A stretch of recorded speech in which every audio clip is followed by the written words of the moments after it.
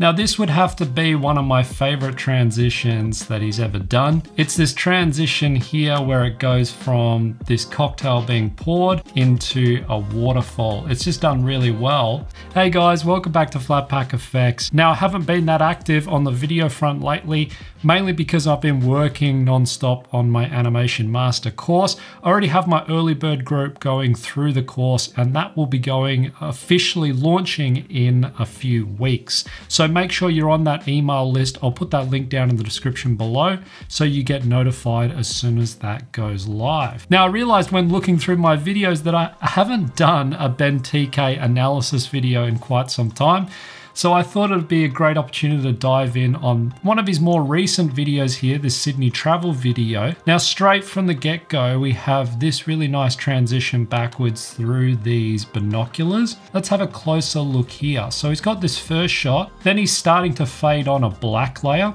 He's got this cutout, which could just be a black layer with basically a mask drawn in the outline of the binoculars. Then he's probably put some sort of 3D camera over the top of that as it's going backwards through the binoculars. And here it looks like we've got the inside of the binoculars. Now this could just be a 2D layer that he's put in a 3-dimensional space and having the camera fly back past it. So it could just be some metal texture or something that's been cut to that shape, and then he's put it upright and had that camera fly past it to get that effect. Then he's got a video clip here of this girl looking through the binoculars. He's probably started the gimbal pretty close as the girl's looking through the binoculars, and then he's just pulled the gimbal back. Then he's added a digital zoom over the top to kind of zoom into those binocular lenses and connect it with the other shot. This is another great transition here, and he's got a great behind the scenes video which you should also go and check out. He explains a little bit about how he's done some of these particular effects. He's got this blue electricity effect that sort of moves up along his arm. I would say most likely this is some sort of plugin. The ones I'm thinking of are either from Red Giant or I'm thinking of the ones from Boris FX. If you downloaded those plugins, there's lots of tutorials out there online which you can find, which will show you how to use those different plugins to create those effects. He's got a nice little warp zoom here into the phone. And I really like this cut here between these two shots. In his behind the scenes clip, he shows you a little bit of insight into how he did this, but it's essentially made up of two separate shots. So he has the camera locked off on a tripod. He then films that particular clip with the guy doing the action, and then they remove that guy, and then he basically has sort of the papers flying down. He has someone spinning the chair, and he then moves that camera in to kind of give it that illusion like it wasn't shot on a tripod. At the start here, he's also added that zoom effect to the stationary camera shot, and then he's kind of molded the two here by blending those two shots nicely together. But because they're on a tripod and they're stationary, there shouldn't be too much to blend together because it should just seamlessly match. This is another great little effect here where we've got the jump change in the clothes. In order to really make this effect work, it's really essential that you don't move the camera. So it needs to be on some sort of tripod and locked off in between your takes. So one thing that I noticed that Ben does with his is he'll basically have it set up on the tripod, and then once he's filmed a clip, he'll then pick the tripod up and move it near the end of the clip. So you can see this would be clip number 1 here. And then in the second clip, once the guy's changed, we've got clip number 2.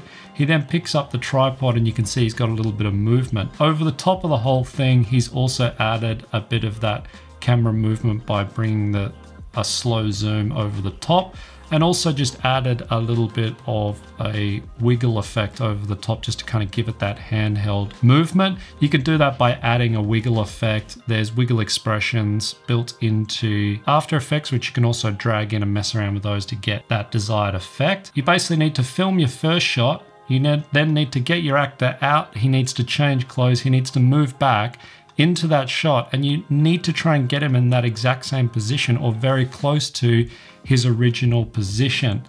And what you then need to do is you need to then try and blend the two shots. Cleverly, what he's done here is he's taken the clothes, or he's cut the clothes by masking them out from the last frame of that shot before, and used them as a nice little sort of transition point, or to hide that transition between that jump cut. So you can see between these two shots right here where the frame actually cuts, we've got those clothes from the original. It kind of helps not only hide that jump cut, but it also just makes it a bit more seamless. Like you've got something that's carrying all the way through. Another little thing that I always look for in these shots is I look around the edges of the frame, because I'm always looking, okay, if you're going to jump cut, things are going to slightly change. One thing I've noticed here is the sky and the clouds would have also changed a little bit. So you can see if you look very closely, there is a slight change in the clouds, and he's also added a fade over the top by drawing some mask. He's probably drawn a mask over this parts that don't change, and then slowly faded on the parts that do. That's one way you could probably do that, but you have to fade those two shots to make them work, essentially. Now, if you're new to After Effects, or you want to learn how to create really awesome video effects, then definitely check out my Motion Effects Pro course. It walks you through all the good stuff for how to make your videos stand out with the power of video effects. Now, if you're interested in that, you can check that out via the link in the description below. Now, this would have to be one of my favorite transitions that he's ever done. It's this transition here where it goes from this cocktail being poured into a waterfall. It's just done really well. Now, for how I think it's been done, I think that this is one shot here, obviously, where the drink's being poured through. As that funnel's then being pulled up, he's kind of drawn a mask over that stream so that we've separated that stream out of that video. He's then got another mask, so that's the first mask there. He's got another mask which separates this cup out of that frame, or the last frame that we had. What he's done on that glass is he's also added a color shift. So he's added, basically put your lumetri color on it. You then drag it up to kind of match the color of that second shot. So it kind of goes into this sort of green. So it starts off like a yellow, and then it kind of goes into this green sort of color. That really helps match between the foreground here and the background, right? So we're matching to those colors. The other thing he's also added is it looks like he's added a bit more of a blur to that. And then he's animated that glass going down. So he's essentially, because he's cut it out, he can just animate it by using some position keyframes there to kind of animate that out. Then with that stream, what he's also done is he's matched that stream by also having a mask there between that and lined it up nicely, that shot above, with the waterfall in the background. And he's also done the same thing to the waterfall. He's added that sort of lumetri color hue shift. So at the height of that transition, it's nice and yellow to match to the original shot, and then transitions back into its original color. Now, what I've done for you over in After Effects is I've just taken those principles and I've put them into my own sort of quick example here, just to demonstrate a few of those things. Now, I always make it sound like it's quite easy to do this, but there is quite a lot going on, right? There's nothing to take away from the amount of work that Ben does into these videos and these transitions. It takes a lot of skill and time to get them to look really good, but I'm just demonstrating some of those principles that I was talking about of a way that you could approach doing an effect like this. It doesn't mean that this is the way that Ben's done it, but this could be one way that you could go about it. So I've started with this video clip here of the drink being poured into the glass. I've then overlaid this waterfall background, and I've added a bit of a blur effect over the top to try and get it to match to my original clip. What I've also done is I've added a luma key over the top, and that helps remove the darker part of the image, which is the sides, essentially trying to isolate the waterfall part of that shot.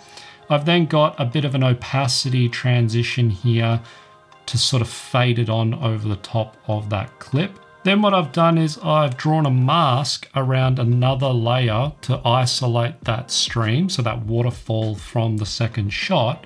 And I've also added a lumetri color here to do what we talked about in the original part, to try and create that hue shift going across. And I've added a nice sort of fade transition of that effect. So it sort of starts off to try and match my original clip, then it fades back to its original state. Another thing I did here was I wanted to make it look like that waterfall was part of that original stream. So to do that, I basically added the overlay blending mode, and you can see the effect that it's done. It's made it look like it's part of that original stream. The last thing I did here was I added that cup over the top. I drew a mask which went around the outside of my cup, so I had that on its own isolated layer. I also added another mask going over the waterfall stream because I wanted that stream to kind of sit over the top of that glass so I could isolate that. And then I also added the Lumetri color again to kind of transition it from its original state, which is more of a yellow tone, into a green tone to match the background of my second clip. And then I simply created some position keyframes and then animated that cup down to animate it out of frame to get that final transition.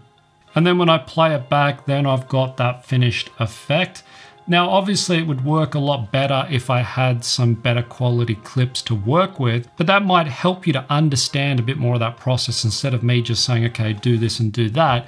That's how I would analyze something and then take those and apply it to some different clips inside of After Effects. So there's my analysis of that Benn Tk video.